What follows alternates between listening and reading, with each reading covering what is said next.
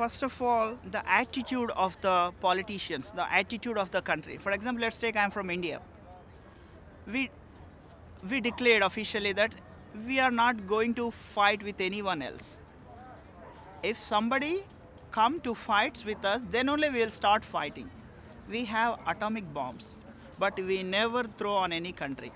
If somebody throws on us, then we will protect ourselves. We know how to protect ourselves.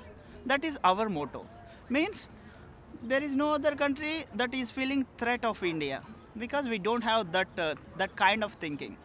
Next to us, our neighbor is there, some China, but its attitude is quite different.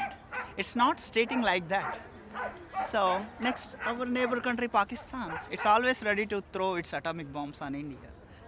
So it's depending on their way of thinking, it totally depends. If they want peace, they won't say like that. I feel like the media has a lot to do with feeling secure. I mean, when everybody's panicking, like when the media is panicking, then the people are going to panic because it's like these are the people who are giving us our news and they're freaking out. Why shouldn't we freak out? And when our leaders are freaking out, it's just one big group freak out. So I definitely think the feeling of security comes from the people who are in charge or who are on TV, because we tend to believe most of what we hear on TV. I think it lands on two things that make a country secure. One, the level of politics that's being preached to the society that the government is like funneling this information to, and the other fact that makes a country secure, unfortunately, is the military. When your military is incredibly strong, you have an overwhelming sense of security and safety. When you don't have a strong military, you'll grab sticks and stones to try to protect yourself because you feel insecure. To be secure, probably like military power or something like that. But at the same time, to be secure, you need to have like a strong diplomatic government. I think that's a complicated question because, all right, I'm from Bosnia, so my mother always tells me, like, even though there was a war there, before the war, she said she was 100% content with the way the government was running and everybody was happy, and they weren't a democracy over there.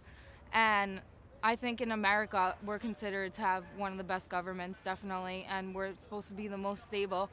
But I think it's just people believing in their leader and just letting him do what they think he has to do, and letting him do that opinion, like letting him make the decisions without judging him on every single thing he does. And that's why there's so many conflicts, because everybody always wants to rebel and change it. Well, I think it's a content population and a government selected by the people most of the time. But you can have dictators and contentful people, and that will still be stable.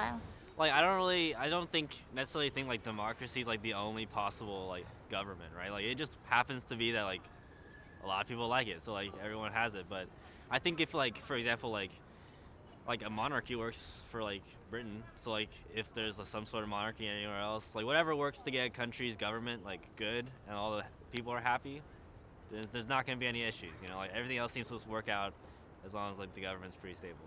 So.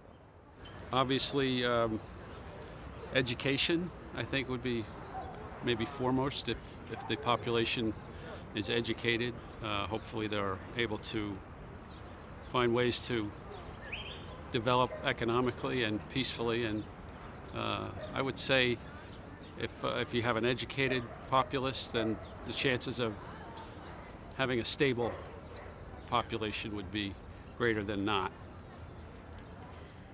Makes a country secure. That people have the feeling that they are home somewhere, that they have like a family, safe surroundings, a home, a house, people who care for them. I think that's the most important thing when you talk about being safety or being safe.